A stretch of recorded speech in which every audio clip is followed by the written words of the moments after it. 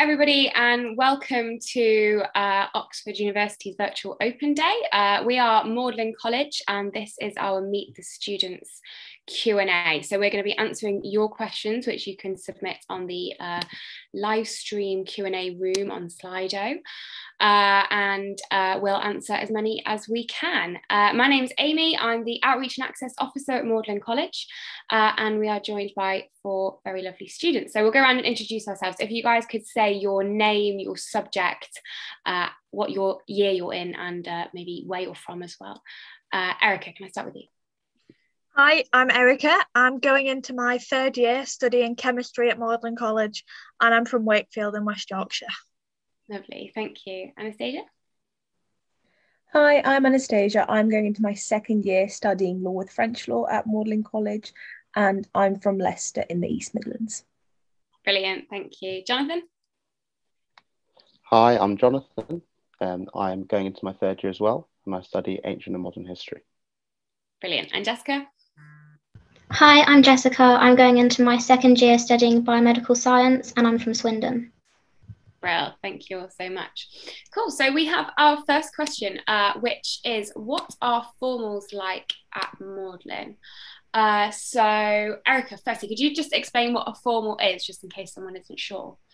So a formal is a bit like a fancy dinner. You all go into hall, or anyone who's like booked to go to the formal. I often book to go in a group of friends.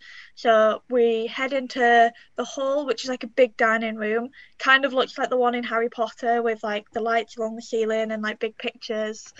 And you go in wearing like fairly smart attire, but you don't have to be that smart. It's kind of just how you feel comfortable, along with a gown, which is like, the best I can describe it is like just a bit of black material that you kind of wear, a bit like a gilet or something. It sounds fancy, it's not that fancy. And you go in and you sit down and you get served kind of starters and then main and then pudding.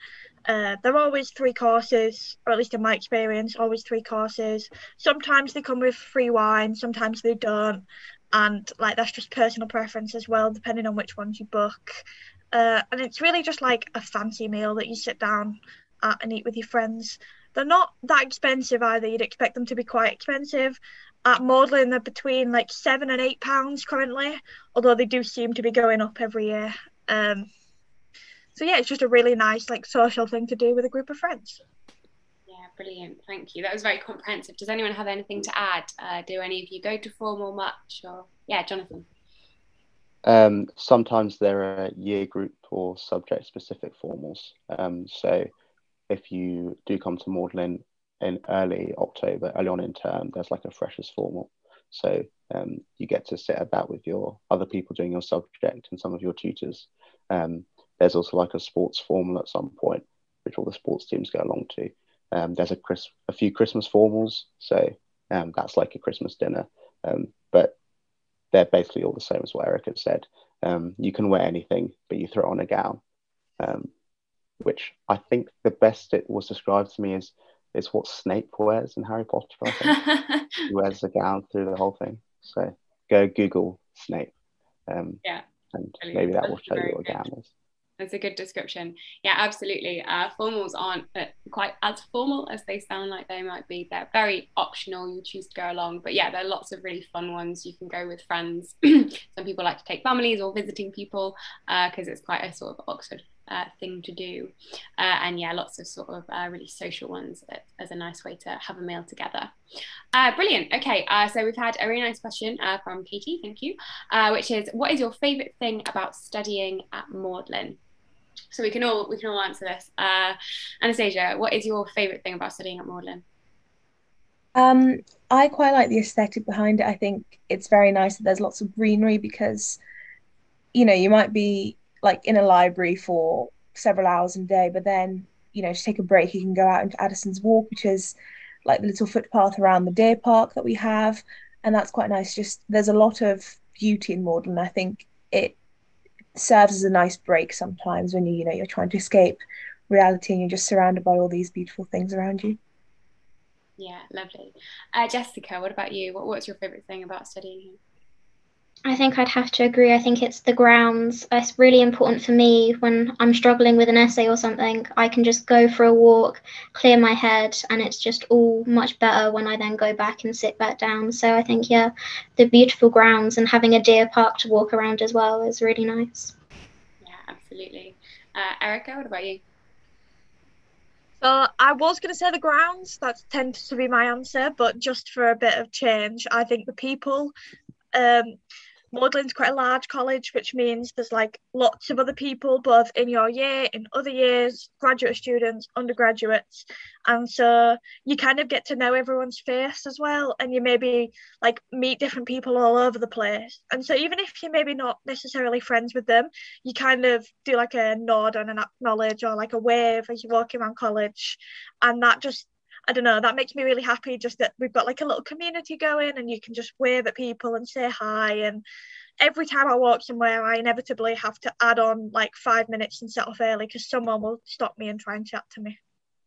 Yeah, brilliant. Thank you. Jonathan, what about you? What's your favourite thing? So I was also going to say the people, but Erica's nicked that. But I'll add to the people the fact that most people are on their own college site. Which isn't the case in every college. It means that it's much easier to have those interactions with those weird like upward nods that you do. That's much more difficult when people are scattered around Oxford. But because in Magdalen accommodation is offered for the entirety of your degree, a lot of people, you can see them quite easily. It's not difficult to meet up and do social activities. Yeah, brilliant. Thank you. So I feel like this sort of leads on to maybe why you guys chose Magdalen as a college, or did you choose Magdalen as a college? Jessica, what was your reasoning behind choosing Magdalen as a college?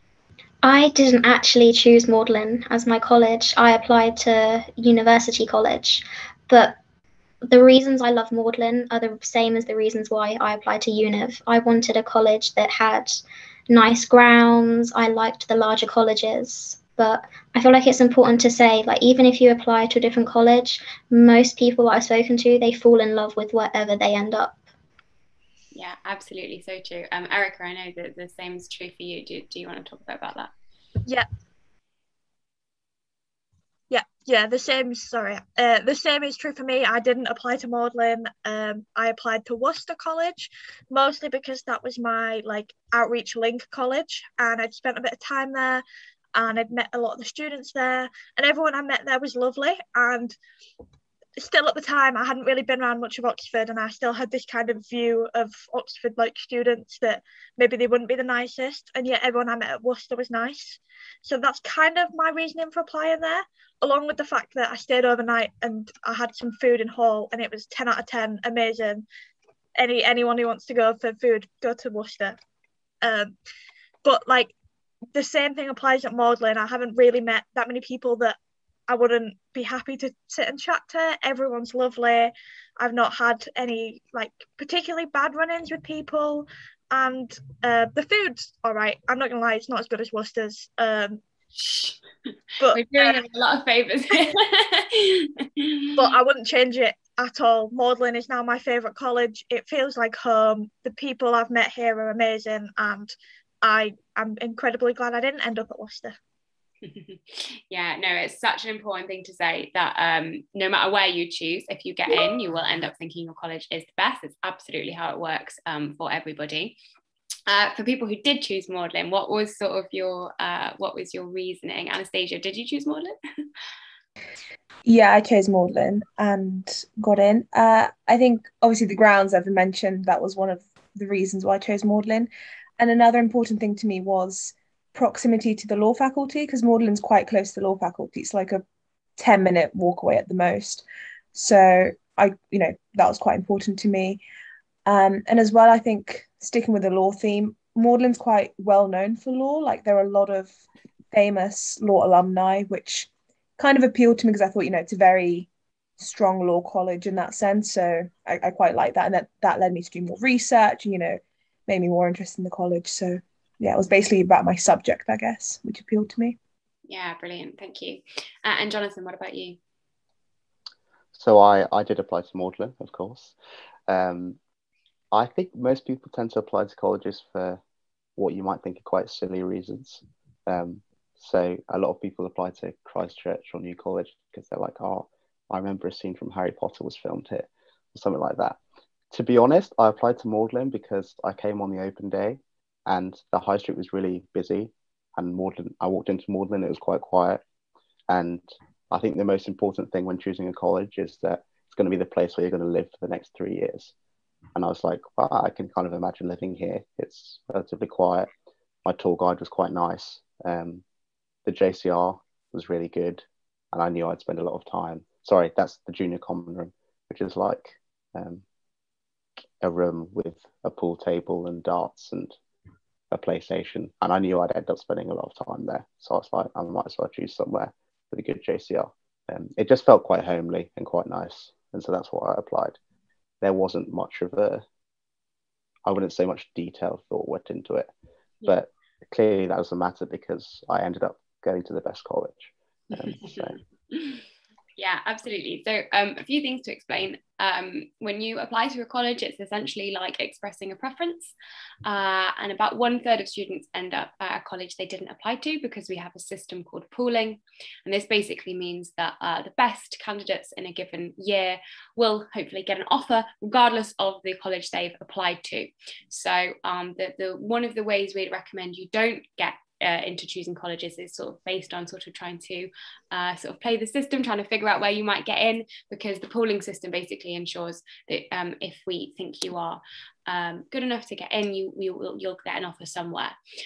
So it's really about choosing somewhere you would like to live, and that is a really personal decision. It might be about not wanting a long walk to your lectures in the morning, so you want to find out that you're close to your faculty. It might be because you want a really nice view. It might be because you want to look specifically about the kind of accommodation. You might want to think about food. You also might want to think about financial support, because there is Oxford University financial support, and then there's additional support from colleges, and you might want to look into that a little bit.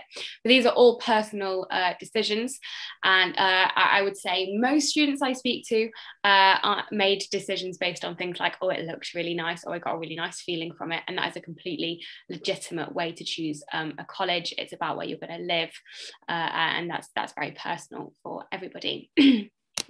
So thank you for your answers, guys. We've had a question about the rooms. So how are the rooms? What are they like? What's the accommodation like? Jonathan, can I start with you? So this is actually something I didn't mention. On the tour I got of Magdalen, the rooms they took me into were really nice. They were much nicer than my room at home. So I was like, yeah, I'm definitely going to apply here. I think the rooms in Magdalen in general in first year, you get put just outside of college, so no more than a 5-minute walk. There's a place called the Wainfleet Building, which is I have actually did not live in, so I'll leave someone else to talk about the Wainfleet. And there's more houses around. The rooms in college are all really nice. Some of them are en suite, so you have your room and a bathroom. Some of them are 2-room sets, though there aren't as many of them. And even the other ones, they're all really nice. They look quite old from the outside, but they're not as old as they look on the inside. Unfortunately, that's a slight facade. But it does mean that you get the awesome look whilst still having a really nice, modern, functioning room.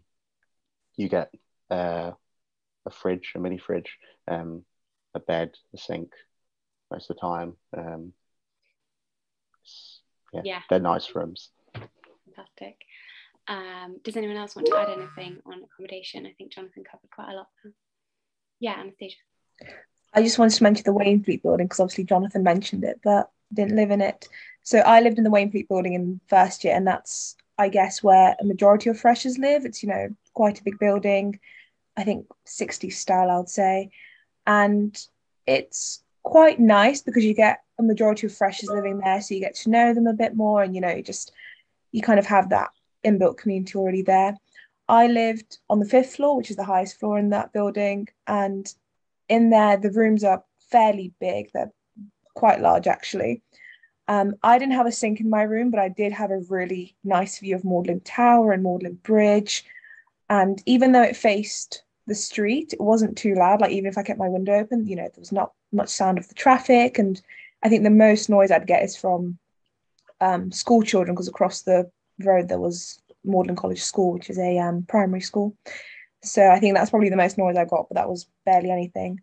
But yeah, the rooms are nice. The thing with the Wainfleet building that makes it unique is that it's this particular shade of green, which, you know, might be appealing to some, might not be appealing to others, but it's a nice building. And I live with 7 other people, so I had to share a bathroom and a kitchen with 7 other people, which, I mean, people think it's a big deal, but it's not. You know, you never really bump into each other because you have different schedules. Like you might cook at 5 p.m, someone else might cook at 6 p.m. So it's like you never really bother anyone or bump into them unnecessarily. So yeah, like that was never a deal breaker for me.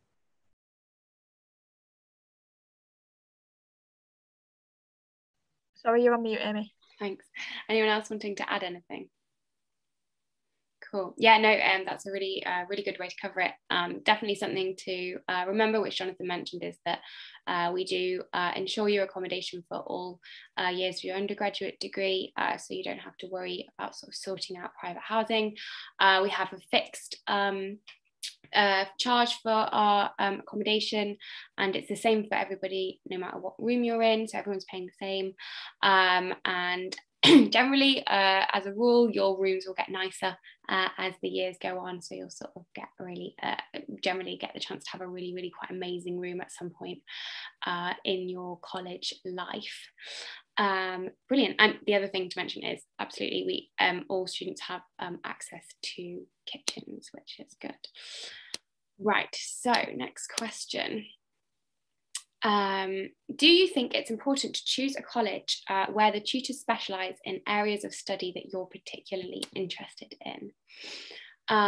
So Jonathan, can you talk about how sort of being taught by different tutors works, and is this something you think is important to consider?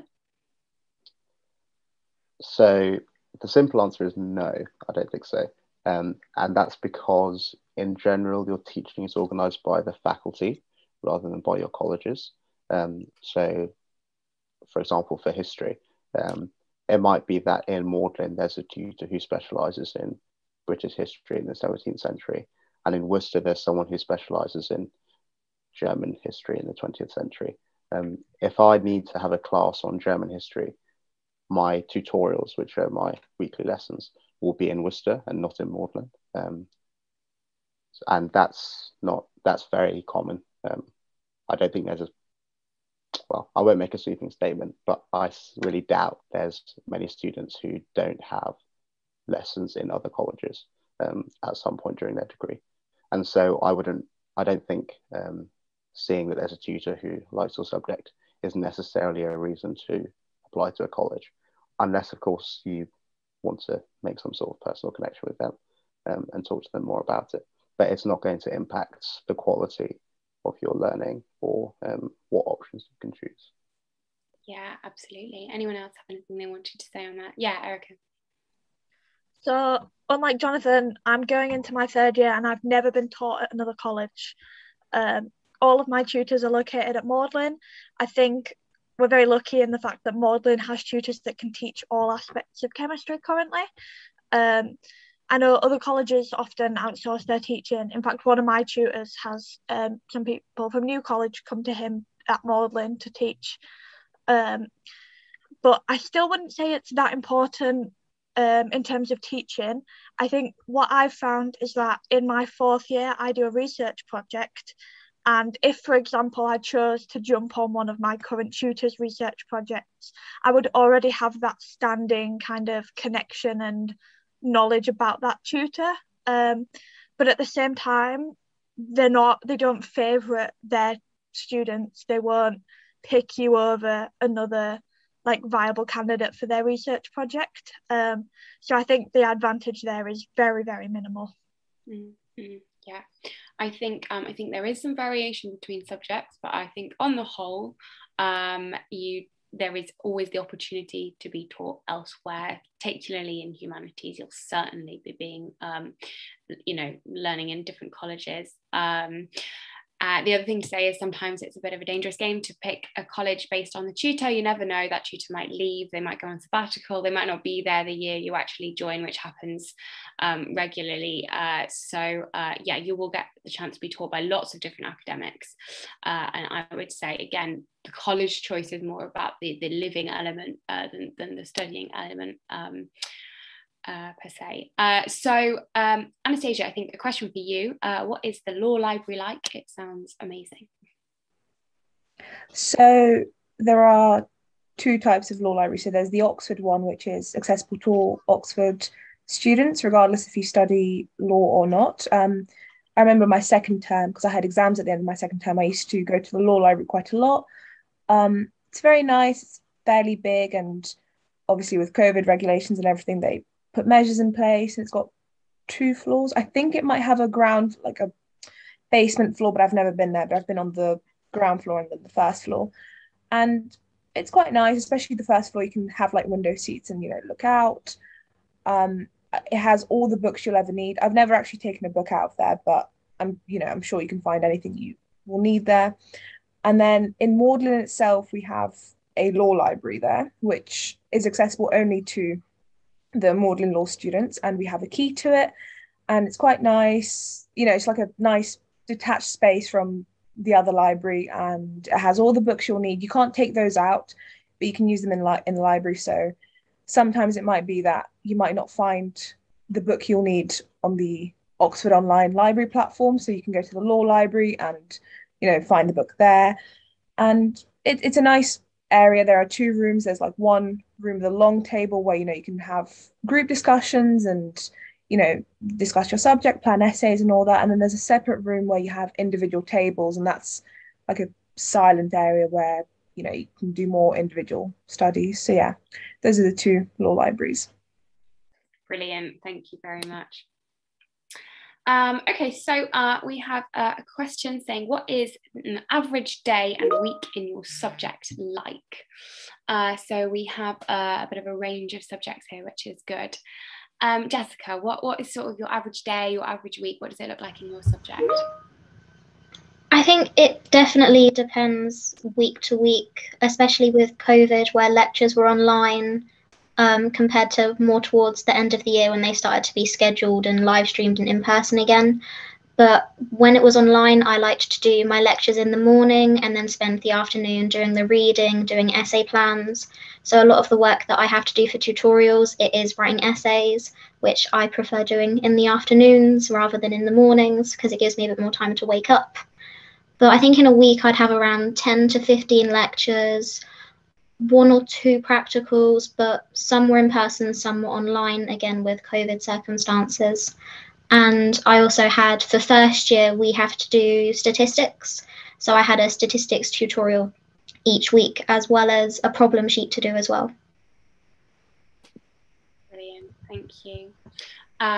Sticking with the sciences, Erica, what's chemistry like? What's it like in a day? Again, varies week to week and day to day.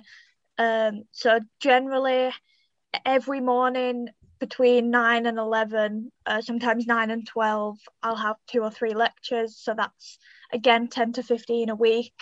In COVID times, these were recorded online, so you could watch them whenever you wanted. But before that, it was you walked to the lecture theatre and watched them live with the guy right in front of you, which seems a bit weird now. On Mondays and Tuesdays, generally, I went straight from the lectures to the labs, and I would spend the remainder of the day plus lunch break in the labs doing whatever that day's lab was. I would have done some prep for this beforehand. A lot of the prep is re-going over content, doing safety procedures for the lab. So like if we're using anything particularly dangerous or anything, we have to kind of research this and write about the measures we'll take to mitigate it. And just other things like that. And labs tend to finish between 5 and 6 at night. So I'd go straight home from there, grab some food. I tended not to work after labs because they kind of just killed me off and I wanted to go to bed. Sometimes I'd do something social after them, but not usually work. And then Wednesday tended to be a bit more of a relaxed day for me. I would do some kind of chill reading, or like maybe a little bit of revision, or even just seeing friends and kind of doing not much. And then Thursdays and Fridays, between the 2 days, I would probably have about 3 tutorials or classes, which is like small group teaching. So it would be like 3 students to 1 tutor mostly, where we'd go over the work that I've done for that week. Brilliant, thank you. Anastasia, what about law? What's that like? I think law is very different to sciences because we don't necessarily use lectures to kind of learn from, because it's a lot of it is based around reading and, you know, your own independent reading. So like a week in my life would consist of, you know, getting a reading list and reading through it, and then getting together with the other lawyers and doing an essay plan and then writing the essay. I think normally I'd have about 2 days to do the reading. It doesn't sound like a lot, but you learn how to prioritize, you learn how to, you know, manage a bulk load of information in a short amount of time. And then same with essay writing, like sometimes it would take me the whole day, but then by the end of first year, I pretty much learn how to do it in a few hours, you know, have an essay plan, have it written and ready for the deadline.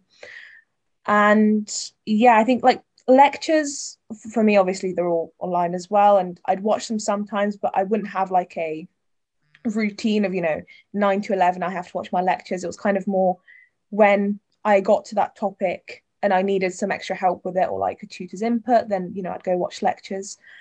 And classes for us would be all of the first year law students, so there are 11 of us, so we'd have like a 2-hour 2.5 hour class every, like, once a week. And then tutorials would be 2 students to 1 tutor, so, and those would happen once every week. And then because we do 1.5 subjects, so 1 week you'll have 1 tutorial, the next week you'll have 2 tutorials, and it goes like that. So yeah. Brilliant, thank you. And finally, Jonathan, what about you? Yes, so for history, it's very similar to what Anastasia's just described there for law. So we would have 3 tutorials every 2 weeks. So as she says, 1 week to the next week. And it would be similar for lectures. So I'd have maybe 3 every 2 weeks or 4 every 2 weeks. In my first year, so before COVID, they would be on Tuesday and Thursday mornings. But that might vary from year to year. And you go along to examination schools, which is on the high street. I would roll out of bed at about 5 to 9 and still make it to the lecture on time. Listen to the lecture there for about an hour and then go back to college. You'd spend some of the day reading. Different people spend different amounts of times. I unfortunately tend to not spend very long. So you spend a few hours of each day reading. Lunch, I tend to meet up with friends, have lunch together, maybe do a bit of reading in the afternoon, and then do more social things. So I have football training or matches most days, and in the evenings I might do, you know, a football or a bop or something social with friends. Let's say your tutorials are every Tuesday. It might be that your deadline was on the Monday, and so all of my reading would be done throughout the week, so that by Monday afternoon I'd had a plan and was able to finish off the essay. I think first year is quite important in that sense. I'd say the most important part of it is that you figure out how to work and how your kind of timetable is going to run. But in the first few weeks, you kind of get a few essays and you're like, oh, how do I have time to do all of this? But by the end of the year, certainly, most people have kind of got to grips with how their week is going to look. Yeah, brilliant. Thank you. Fantastic. So just a question I'm going to answer. What is the proportion mix of international students? So the university is made up, well, the undergraduate body is about 23% international students. Magdalen will be around that, but it varies year to year, so there's not sort of a fixed stat. And this person has asked, I'm interested in pursuing history and politics. Are there many students doing this combination? Yes, it's a popular course. It's a popular course choice. I think we take 2 at Magdalen, I believe, but across the whole university, per year we take 2 at Magdalen. Across the whole university, there's a bit more, obviously. But yeah, it's a very, very popular combination. Okay, so Jonathan, you made me think it might be good to ask you guys about what if you guys are involved in any societies, any sports, what do you do other than your work? Jonathan, you said you played football. Anything else? Yes, so I play college football, which is great. We have a game every Friday, and there's another game on Wednesdays, but I can't make that because I also play university football, which I have a few training sessions every week. I'm also involved in the Christian Union, both in Magdalen and in the wider university. I don't really do much else, to be honest, but there's mostly because there's so much on, there's so much available. In Freshers Week, there's a big fair, and you go and get bombarded with a bunch of flyers for everything. So I think I signed up to about 30 different societies, which ranged from like barbershop singing to the one with Nerf guns, where I don't really know how it works, but basically you get a target, and throughout the year you're kind of following them, and then you shoot them with a Nerf gun. There's a whole range of stuff. I'd say there's too much to be able to go to, but there's so much on offer. It's such a wide range as well. Are any of you involved in any of the slightly quirkier societies? Anyone been along to the Nerf Society? Yeah, have you, Erica? What's it like? I did the Nerf Society. It's called the Assassins Club or the Assassins something. I did that for a while. That was good fun. I went with my friend Dom, and yeah, it was, Jonathan explained it quite well, but then during COVID it became more of like, they moved it onto Minecraft.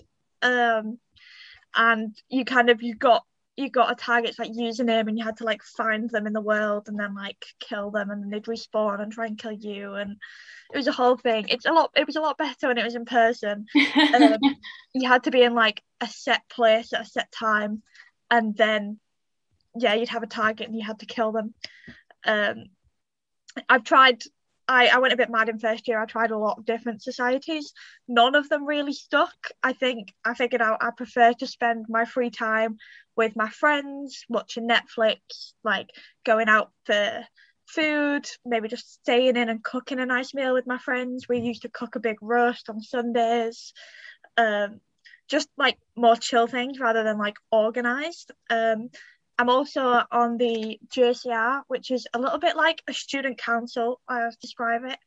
It's kind of like a group of students who get elected into positions, and then they can do those positions for a year and like help the student body improve college and like push against some of the college staff to maybe get better provisions for students and stuff.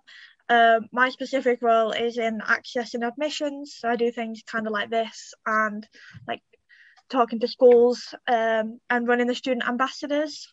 Being a student ambassador is also really fun. You kind of take schools on tours around Magdalen and talk to them about your experiences, and you often get a free lunch out of it. Brilliant. Yeah, is anyone else involved in any societies or sports clubs? Yeah, Jessica. So for first year, I decided to join lacrosse and try it out, which was something that I thought was quite interesting. I'd never done it before, and it was really beginner friendly, and there were limited sessions with everything going on, but it was really fun way to meet some people and get involved and be active. And I also am involved with the Sherrington Society at Magdalen, which is for people interested in medicine, and they put on talks by different speakers, and it's just really interesting to get some more information about the subject that I love. Brilliant. Yeah, there is absolutely a society for everybody, whatever your interest is. If that happens not to be, you are welcome to create it as a student here, and get other people involved. And yeah, I think generally lots of people sign up to lots and maybe 1 or 2 sticks. But yeah, you can try out all sorts of things. It's one of the many joys of coming to university. It's about a lot more than just your course, certainly. Okay, so someone has asked, I'll just answer, on average, how many students go to Magdalen College for undergraduate study? I think we're around 400 students in total undergraduate. Again, varies. So we're sort of one of the larger, sort of mid-level, larger colleges. There are some colleges that are a bit bigger than us in terms of student size, and there are certainly some colleges that are quite a lot smaller as well. Again, that might be something you want to think about in your college choice. You know, I know lots of people really want to go to a big college because you think, you get to meet lots of people and there's lots going on. Some people prefer the idea of a slightly smaller community. So yeah, that's just something you might want to think about. We're sort of somewhere in the middle, which is nice. Okay, is Oxford expensive? Anastasia, I'll go to you. Is Oxford expensive? I think, well, I mean, coming from Leicester, you know, in the Midlands, I think it's more expensive than, you know, it is here in Leicester. You know, it is the south, as I would consider it, so it is slightly pricier, but it's not inaccessible. And, you know, there are, like, say if you're going out, you know, for a meal or something, there are places with different price ranges. You know, there's a place in the shopping centre called Victor's, which is kind of more on the higher end of the price range. I mean, it's a nice place, but, you know, it's a bit more expensive. And then there's also like other food places. I can't speak for clubbing or partying because obviously in my first year I didn't really get any of that, but like in terms of food places, you know, there is a large variety. And I think one thing that I really liked about first year is that I got some help from the Student Support Fund, which is Magdalen's financial help that they offer for students. And that really helped me kind of be able to enjoy Oxford a little bit more, you know, go out and try different food places, because Magdalen is a very financially generous college. So, you know, they have all these provisions in place if you need financial help. So, yeah, I think as a whole, like Oxford probably, like, you know, if you're not from the south, Oxford probably will be a little bit more expensive for you, but it's not completely inaccessible, and there's always help out there if, you know, if you do feel like you need it. Yeah. Erica, is there anything you wanted to add to that? I mean, I second that. Like, coming from the north of England, like here I would pay maybe, like, I always use pints as a measure of cost. Here I'd pay maybe £3 maximum for a pint, whereas like in Oxford I've seen pints up to like £7-8, which blows my mind. But like Anastasia said, there is help out there, but also there's ways to live on a budget without having to like stinge. The college bar in the OKB do really cheap drinks. I mean, even their pints are still expensive in my mind, but I know that you can get like a vodka Diet Coke is like less than £2, I seem to remember. So it's like, it's super cheap to drink there, and there's lots of cheap eater-in places. There's a pad thai place I really like that's like super cheap. And like, yeah, I also applied to the Student Support Fund, and they are very generous. I always tell people, so I applied and I asked for £500 just to help me cover like a few little bits, or a bit more than a few little bits, and they said, actually, we're going to give you 750 so that you can enjoy yourself a little bit more, which I think just shows like how generous they can be, and that it's not just a fact of they'll give you the bare minimum. They really do care about you, and they do want to help. Yeah, absolutely. Jonathan?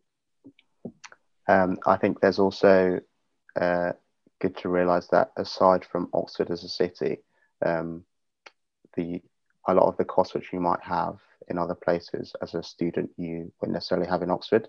So, for example, you won't have to buy many books as an Oxford student because they are all available in multiple libraries across the city. So Magdalen's library, for example, is very extensive.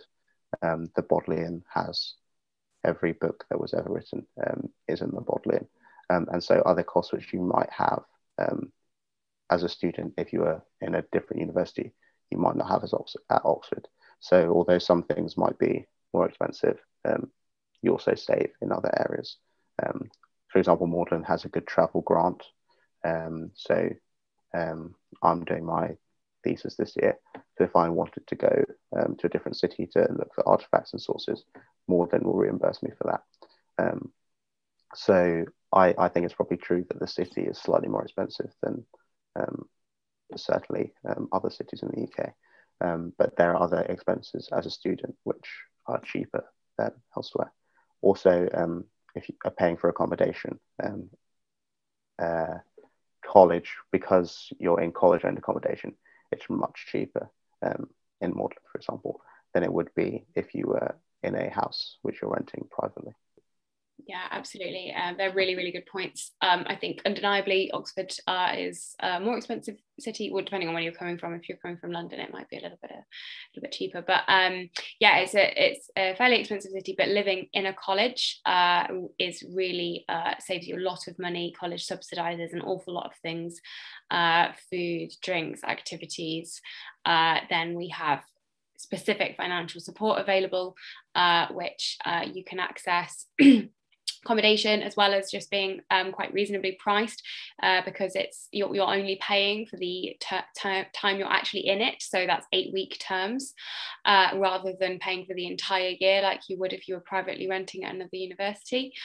So yeah, I think exactly as Jonathan said, the sort of extra costs of the city are cancelled out by actually the things that the university offers. Like free gym membership at Magdalen as well, so like all sorts of things like that that really save you costs in lots of ways. It's worth mentioning, lots of people often ask about part-time jobs. So at Oxford, you can't particularly get a part-time job during term time, because we have shorter terms than other universities and quite a high workload. So the idea is actually that your workload will probably be equivalent to a full-time job in terms of time, and it would be unfair to expect people to be having to work to earn money around that. But that is not intended to be a barrier. If you are worried about affording your term without a part-time job, you are absolutely able to go to the college and say you might need some extra financial support, and they will provide it to you. They don't want finances to be a barrier for anybody coming to study with us. You can get jobs through the university, sort of small work. So this lot are being paid for this, for example, things like that as well. And lots of people return to jobs in the long breaks, because we get a long time off at Easter, a long time off at Christmas, and 3 months off over the summer. So lots of people go home to part-time work there. So that's just something to mention. It's really not something to worry about. Okay. Is there a high proportion of students taking a particular subject in the college, or would you say it's quite mixed? This will vary college to college. Some departments are bigger than other departments at Magdalen, and you can look up sort of exact numbers. Off the top of my head, history is quite a big subject at Magdalen, as is English. There are a couple of sort of larger subjects and some smaller subjects, but it's very mixed, as in, it's not like the historians all sit on one table and you're on your own if you're studying fine art or something. It's and you'll interact lots with other students at other colleges doing your subject as well. Okay, what are tutorials like? Good question. Jessica, how do you find tutorials? What are they like? I think tutorials can differ depending on which tutor you have. So some of my tutors do things slightly differently, but for most of my tutorials, I have an essay that I have to write and send in beforehand, and then I'll either get feedback before the tutorial or during the tutorial, and we'll go over the topic, and it'll just give a better understanding. There's 3 of us that do biomed at Magdalen in my year, so it's the 3 of us in a tutorial with the tutor. And sometimes we're asked to bring a diagram along with us, and it can seem quite scary at first to have to explain a diagram to your peers and the tutor, but it's actually a really good way of getting a better understanding of the topic, and actually knowing the topic and what you're going on about is actually a really good way by explaining it to other people. Yeah, brilliant. Thank you. Anastasia, what about for law? What are your tutorials like? So definitely, as Jessica said, it kind of varies from tutor to tutor and what style they choose to have.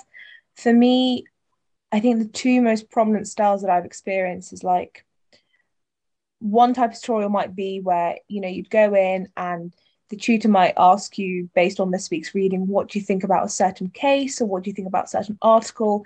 And then you just kind of have like a back and forth debate. You know, they'd play devil's advocate, or your tutorial partner would play devil's advocate, and you just kind of have like this big discussion about that week's reading.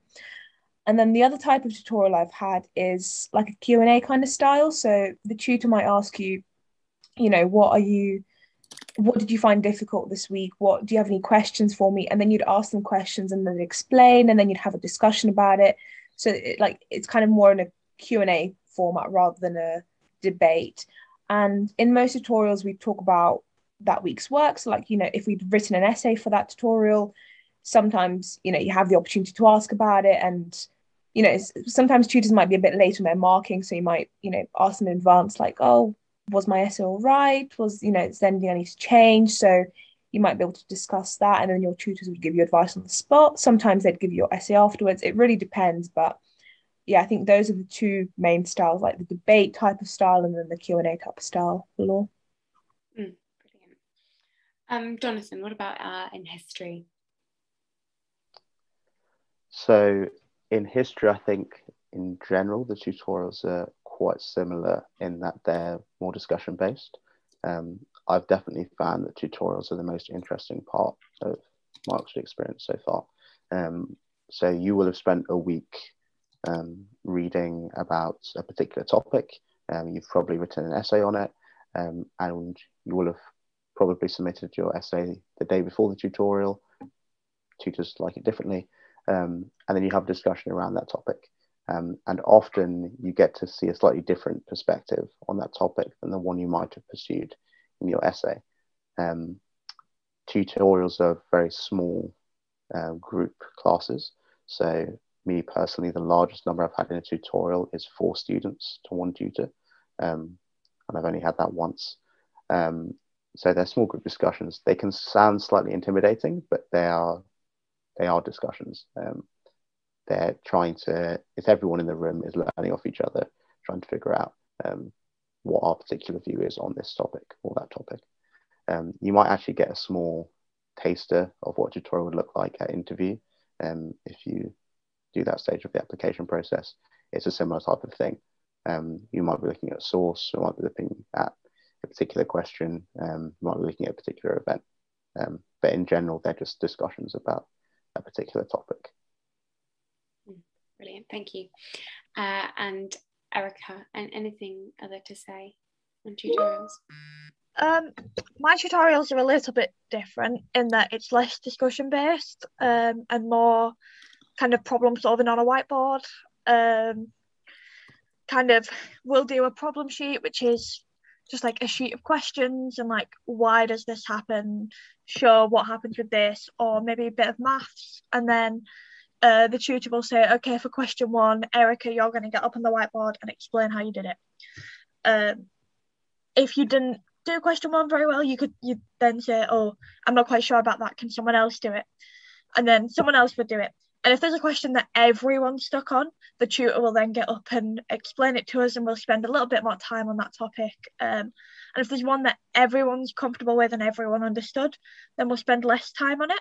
And it's more trying to like find holes in our understanding of reactions and mechanisms, and just making sure that the topic we're covering that week is fully understood.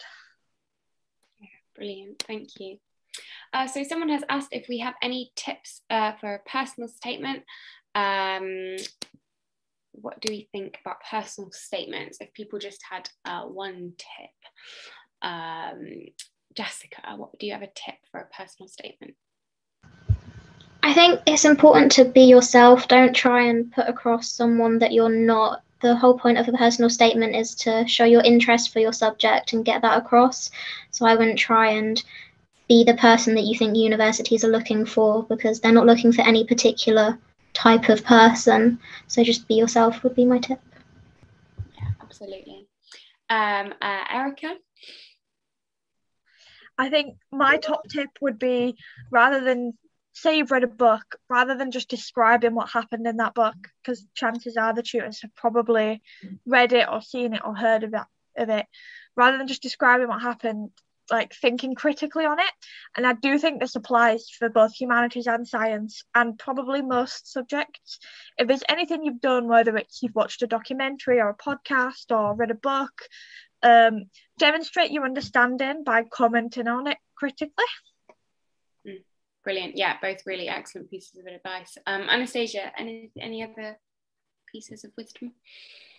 Just to bounce off of Erica, I think don't be afraid of mentioning, like, say if you have any niche interests within that subject, don't be afraid of mentioning that. So I don't know, for law, say if you have an interest in the death penalty or something like that, or, you know, just something kind of really small and particular or very interesting, don't be afraid to mention that, because that just shows off who you are, as well as a really in-depth interest in that subject. So, you know, if you've read a really interesting book on a tiny topic, you know, mention it and talk about it and analyze it, because I think tutors like to see that. Because for law, you know, you have the big general books that everyone reads, like The Secret Barrister, you know, stuff like that, which every single student will mention. Whereas if you have something that's a bit more out there, you know, if that's your interest, then don't be afraid to mention it. Brilliant, thank you. And Jonathan? I don't have any groundbreaking tips for this, to be honest, but don't lie on your personal statement is probably one which I think more people fall into than you think. If you said you've read a book, do actually have read it, or at least have read part of it, because it is possible that you'll be asked about an interview and you'll come across looking a little silly if you've mentioned a book for a paragraph and actually you just copied what JSTOR said about it and don't really know much about the book. No, I think that's very good advice, and I think that links to what Jessica said, in that if you don't want to read it, don't mention it. You know, only mention things that you're wanting to read. My tip would be depth rather than breadth. It's easy to think that you need to absolutely wow us with an endless list of things you've read and done and places you've been, and we'd rather you picked a few things you're really interested in and sort of really talked about them in detail, critically, and showed us some of those skills. That's what we would say, I think. Okay, so there aren't any more questions in the Slido, but I usually like to finish on a sort of general top tip. So people attending this open day, you guys might be year 13s who are on the brink of applying, you might be year 12s, you might be a bit younger, sort of looking ahead, you might be abroad. What is your guys' advice to people attending this open day in relation to applying to Oxford or applying to Magdalen? Erica, can I start with you? I think my top tip would be to use all the resources you have available to you. Don't think, oh, I can just go it on my own, oh, I know everything. It's very tempting to do that. If you have a teacher who knows about the process, talk to your teachers, the teacher of the subject you want to apply for, talk to them and really make sure that it is a subject you want to be studying for 3 or 4 years. There's lots of resources online. I know there's some on the Magdalen website. There's just lots of resources out there, and I'm sure your teachers can find some, you can find some. Just really making the most of this opportunity and seeing it more of a learning experience rather than necessarily oh my god, I have to get in, because whatever university you end up at, you will have fun and you will learn a lot. So treat this as let's see what happens, let's see what I learn, let's see if I can have any fun with this. Yeah, brilliant. That's excellent advice. Thank you. Jessica, what about you? What's your top tip? I think my tip would be, if you're coming to an open day and you're unsure about whether or not to apply, take it as the opportunity to get to know a bit more about the university and the subject that you want to study. And if you're unsure about whether to apply because you're worried about getting in, you're not going to get in if you don't apply. So it's worth a shot. Yeah, absolutely. Anastasia? I think my top tip would be about general welfare, look after yourself. And I know this can be a very tricky and tough process, and it might seem hard and like you have to do a million and one things to look impressive and, all that. But genuinely just look after yourself. Don't burn yourself out, because that's just the worst thing that could happen. Don't forget to sleep. I think many people sacrifice sleep for doing other things, and it's just not necessary. And I think that not only happens right now in year 12 or 13 or whatever stage you are in life, it happens at uni, it happens in your job. Sometimes you just forget to look after yourself and put yourself first. So I think that would be my main top tip, because if you put yourself first, you avoid the risk of burning out, and then you can be even more efficient and productive in whatever you want to achieve. So yeah. Brilliant, thank you. And Jonathan, it's always hard being the last top tip. Yeah, especially when the one before you was like life lessons with that. First of all, if you're in year 12 or 11 and you're already coming to the open day, huge kudos to you. You're much more organized than I ever was as a student. I think my top tip would be that in general, there are quite a lot of people, I think, who don't apply because they think Oxford isn't for people like me. And it's only when you arrive that you figure out actually there's a huge wide range of people here. And so don't let stereotypes or individuals that you've heard of who are at Oxford put you off. There is as many people as there are in the world, different experiences. You'll find a lot of those people at Oxford. And so don't feel that this is a place which isn't for you, so you're not going to apply. You might apply and might not get in, at least you tried. But if you do apply and you get in, I think you'll have a great time here. You'll have a great experience, and you'll look back on it fondly. Yeah, absolutely. Fantastic tips, guys. Yeah, I can't really say anything better than that. You've got 5 university choices if you're doing it through UCAS. Absolutely make us one of them. We'd love that. It's a great process. It's really interesting. It stretches you. You love your subject.